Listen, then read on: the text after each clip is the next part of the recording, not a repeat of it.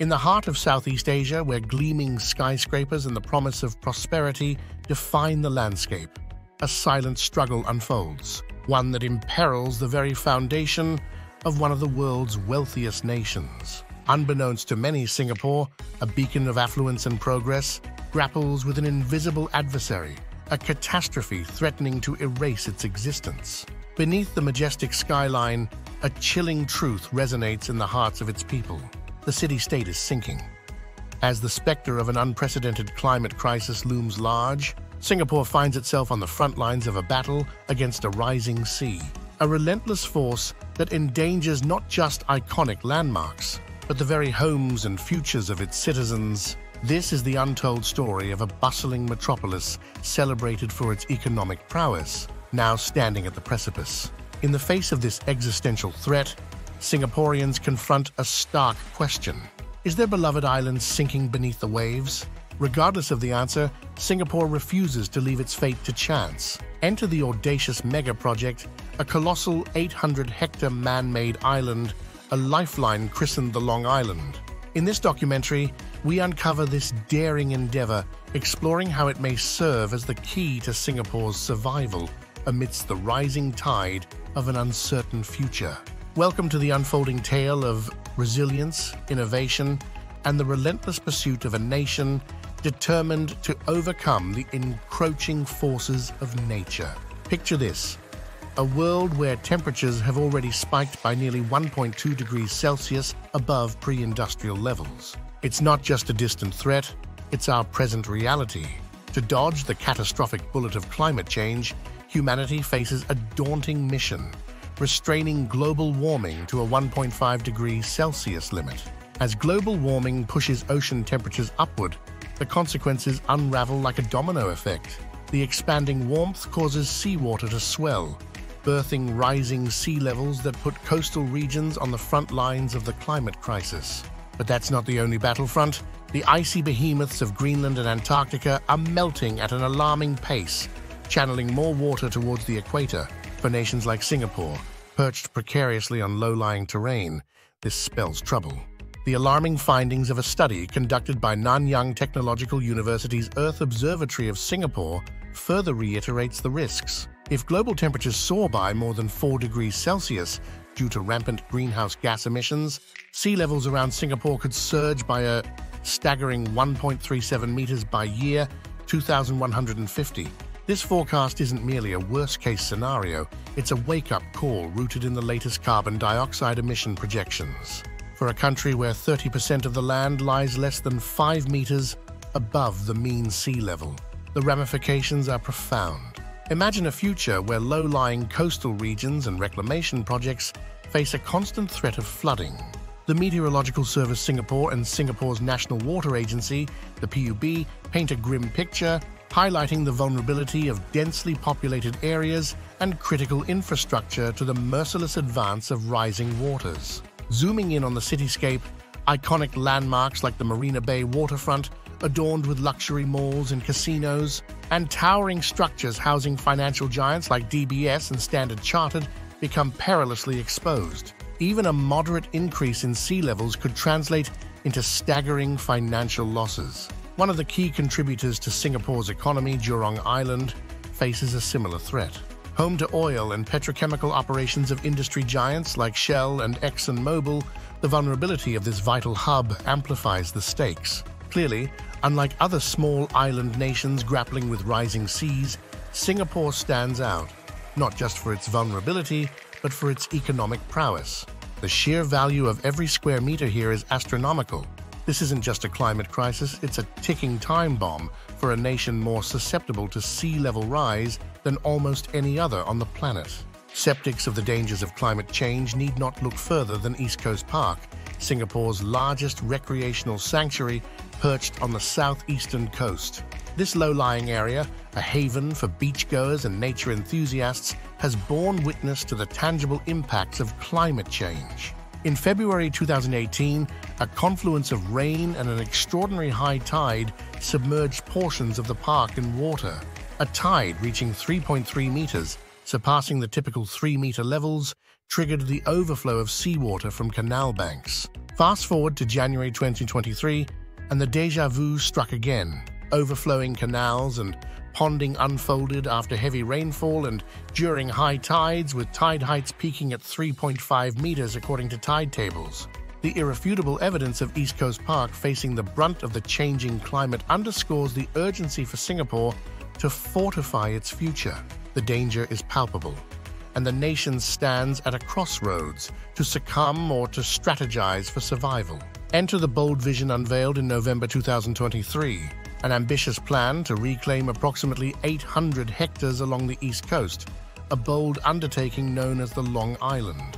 This artificial island, twice the size of downtown Marina Bay, is a calculated move in the chess game against climate change. Long Island, stretching from Marina East to Tanah Merah, comprises 3 extensive tracts of reclaimed land, strategically positioned at a higher level than the existing coastline. The concept isn't just about land reclamation, it's a comprehensive strategy to project coastal protections seawards. And in doing so, this audacious endeavor seeks to reshape the landscape in front of East Coast Park. The reclaimed tracts, forming a continuous defensive line along the coast, promise to thwart the advancing sea levels. The innovative design incorporates a new reservoir equipped with centralized tidal gates and pumping stations akin to the formidable Marina Barrage. These engineering marvels are poised to regulate water levels in the reservoir, ensuring a dual impact, mitigating flood risks in the East Coast area and bolstering Singapore's water resilience with a new source of freshwater supply. As technical studies into Long Island kick off in 2024, Singapore's strategic response to climate change takes shape. A nation accustomed to molding its coastal destiny, evident in the historic East Coast Reclamation Scheme of 1966, now braces for a new chapter. This time, it's not just about reclaiming land, it's about reclaiming a future in the face of an unpredictable climate. But is constructing a man-made island the sole remedy for Singapore's battle against the rising seas? While Long Island emerges as a promising prospect, it's not the only card in the deck. In the quest for coastal fortification, Singapore explored an alternative strategy, a formidable seawall rising up to 3 meters along the entire East Coast Park waterfront, extending from Marina East to Tanah Merah. This robust defense system would be further fortified by 12 tidal gates and pumping stations strategically placed along existing outlet drains, a sophisticated bulwark against encroaching tides and rainwater deluges during high tide. However, the proposal encounters a critical challenge: the clash with the current use of East Coast Park for recreational purposes. Implementation of this coastal protection solution would hamper beach access and disrupt park activities during construction. The extensive infrastructure required, including tidal gates and pumping stations, would devour approximately 15 football fields worth of precious park space, rendering the solution impractical. On the other hand, Long Island offers a more comprehensive and forward-looking resolution. It not only shields the East Coast from rising sea levels, but serves as a dual-purpose marvel. Imagine adding a sprawling 20 kilometers of new coastal and waterfront parks, effectively tripling the length of recreational havens along the coastline. Long Island isn't just a shield, it's a canvas for exciting lifestyle opportunities and recreational spaces, aligning with the evolving needs and desires of generations of Singaporeans. The potential benefits extend beyond recreation. This reclaimed oasis could house a mix of private and public properties, accommodating up to 60,000 new homes, addressing the pressing demands of a growing population.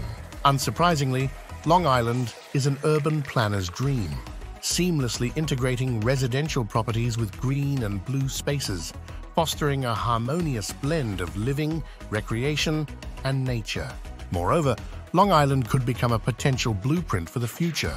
The success of this project would offer valuable insights into redeveloping other vulnerable parts of Singapore, fortifying them against the rising seas. Long Island could potentially be split into 3 sectors. The first, linked to Marina East, extends the central business district, poised for commercial and residential ventures. The middle, aligned with East Coast Park, promises premium water and recreation initiatives. The last, connecting to Changi Airport and Terminal 5, propels the waterfront and Changi Business Park aiding Changi's evolution into a logistics and aviation hub. Yet the grandeur of Long Island comes with a caveat. Mirroring the extensive reclamation of Marina Bay, a colossal 360-hectare mega-project that spanned over 2 decades. The forthcoming Long Island project, with its scale and complexity, promises to be a patient pursuit, demanding time for meticulous planning and execution that is likely to take decades. Navigating the path of progress often encounters the inevitable crossroads where environmental conservation meets development aspirations. The proposal for the Long Island Reclamation Project in Singapore triggers a crucial question. Can progress coexist harmoniously with the marine environment it inevitably impacts? Decades of reclamation works along Singapore's eastern coast have left an indelible mark on the marine ecosystem. The toll is evident. A loss of 60% of the coral reefs, once thriving with unparalleled biodiversity.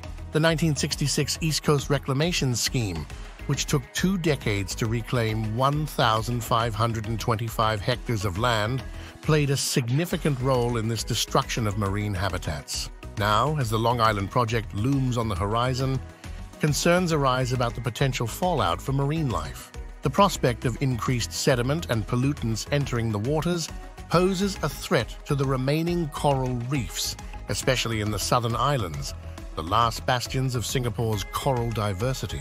The fragility of these ecosystems becomes all too apparent, with climate change and coastal development casting ominous shadows over the future of the marine life around Singapore. Beyond environmental considerations, the Long Island proposal stirs apprehension among sea sports enthusiasts. While authorities reassure the community that the newly created reservoir can accommodate activities like canoeing and dragon boating, the fate of wind-based sports such as sailing, windsurfing, and kitesurfing remains uncertain. Initial images of the planned reservoir fuel concerns about its narrow expanse, potentially limiting the scope for certain water sports.